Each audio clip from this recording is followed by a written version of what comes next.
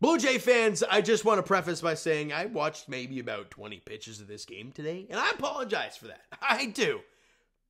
Because I was completely dialed into the Leaf game tonight, was stressing out to no end, and then I saw the score up and the Jays were down 4-1, or it was 2-0, and I was like, oh boy, with Cole Reagans on the hill, this might be tricky, and it was.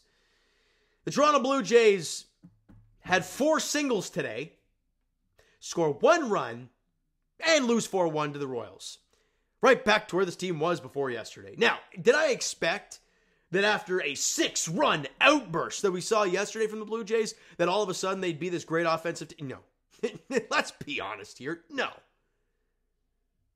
But I thought maybe, just maybe, that after seeing Cole Reagans in KC in that rainout game about a week ago, anyways, you might have a different approach and a plan at the plate, have an idea of what he wants to do against you, all this stuff. They had nothing. Cole Reagans was at 6 2/3, 4 hits, 1 run, 9 Ks and walked 3. He battled his command right near the end. The Jays had some opportunities. They walked twice. No, hold on, it was an IKF single. So maybe they had 2 on, and I think in 2 out a couple different times, and they couldn't cash guys in. Bo had the RBI single, which was nice. That made it a 2-1 game in the bottom half of the 6th inning. But that was it offensively. 4 singles for the Blue Jays. Michael Massey got the scoring going in the top of the 2nd with a 2-run shot off of Jose Barrios.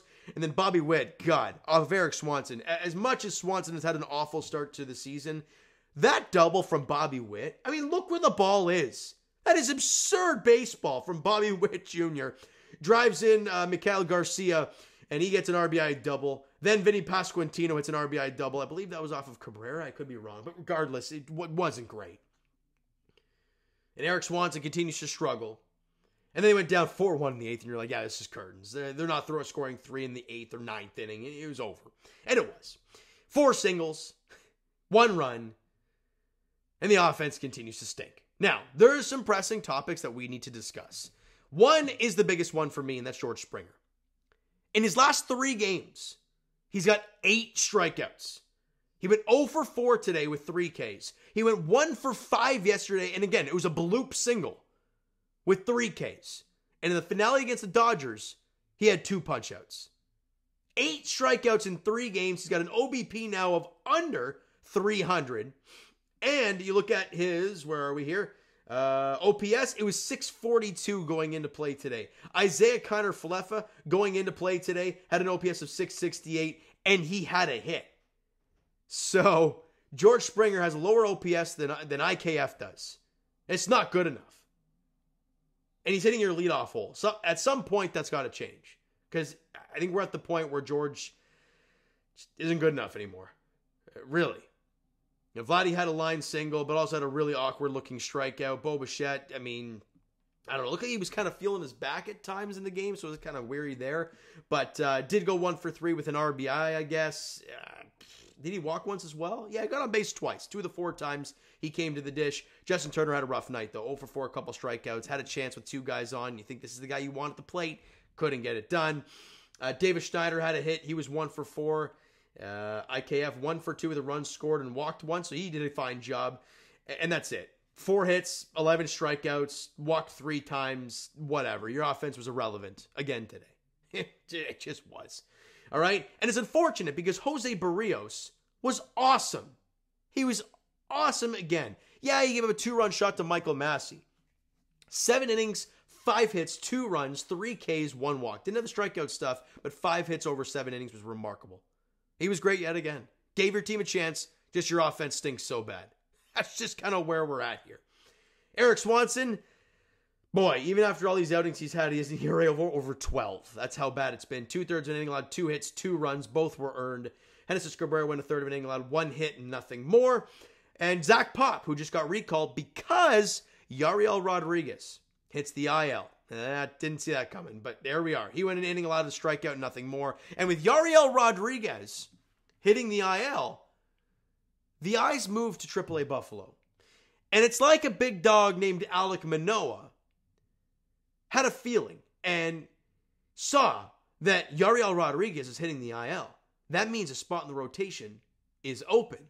And Alek Manoah puts on his best performance of the year, and maybe even the best of the last year and a half.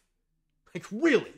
I mean, not year and a half, but like, basically all of his starts in the minors last year, and all of his starts in the minors this year, by far his best outing. 6 innings, 2 hits, a solo home run, walked 2, struck out 12. 12 guys. Where's the strikeout? Where's the strike to ball stuff? Where are we here? Did he not hit anybody? Oh, I'm going to try and find the pitching stuff. Here we are. Pitcher strikes. 92 pitches for Manoah, 62 strikes. So a really good, ball to strike stuff. Did he hit anybody? I can't really tell that right now. I don't think so. He only walked 2. He was great. Now, does that mean anything moving forward? We'll see. We'll see how the Blue Jays play it. But with Yariel Rodriguez going to the IL, it might force their hand a little bit, or they go to a bullpen type of game because now with Bowden Francis on the IL, you can't just put him out there. I'm very intrigued to see what the Blue Jays decide to do now.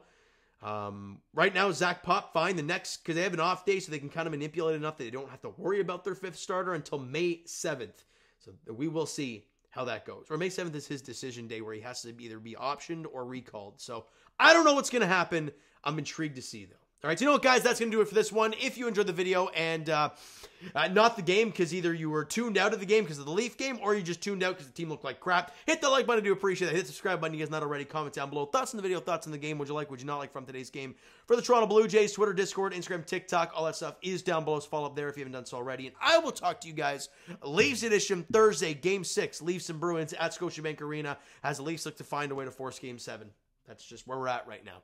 And as for the Toronto Blue Jays, they're back in action tomorrow at 3:07 as they take on Seth Lugo and the Kansas City Royals in the finale, looking to go 500 before their off day. Chris Bassitt gets the ball for the Blue Jays. We'll see how it goes. Is Kirk going to catch Bassitt, or is Jansen going to catch him? Big thing for tomorrow. We'll have to keep an eye on that. Thank you so much for listening and watching. Hope you enjoyed the video, and not the game today because it kind of sucked. We'll talk to you guys then.